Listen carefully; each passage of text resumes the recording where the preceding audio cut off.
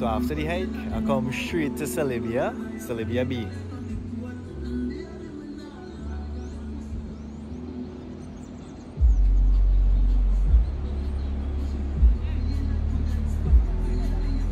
So the water in the ocean itself rough, so you really can't bathe here, and it's kind of dirty, so people just fishing and just chilling by the shore.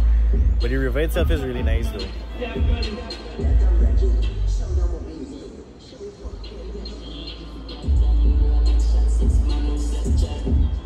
Alright, so I take it back. The ocean itself is not that rough, but the water itself, people just not going in the water, maybe because it's like silty or something like that.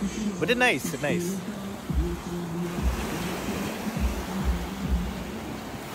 So one thing about here again is that it has a lot of sandflies, like way, but the water itself in the ocean is warm. So I walk to the far left of it, of the beach, and I see a trail, so let me see where it takes us.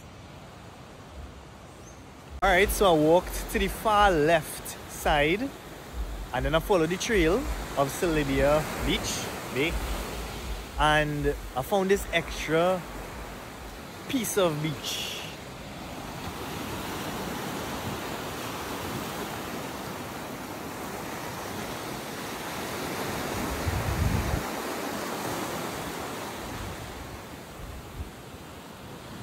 Okay, so this is another part of the river that it doesn't directly connect to the ocean. Well, I guess when the rain falls and the river is higher, it does connect to the ocean, but this is where it looks like now. Right here, and then the ocean is right there.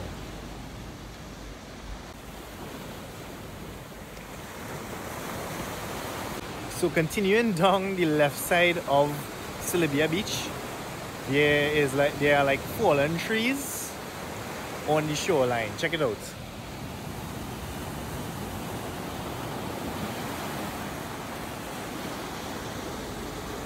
I climb up on top of the trail there.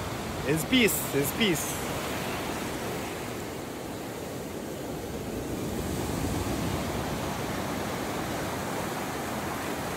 The Salybia River at night.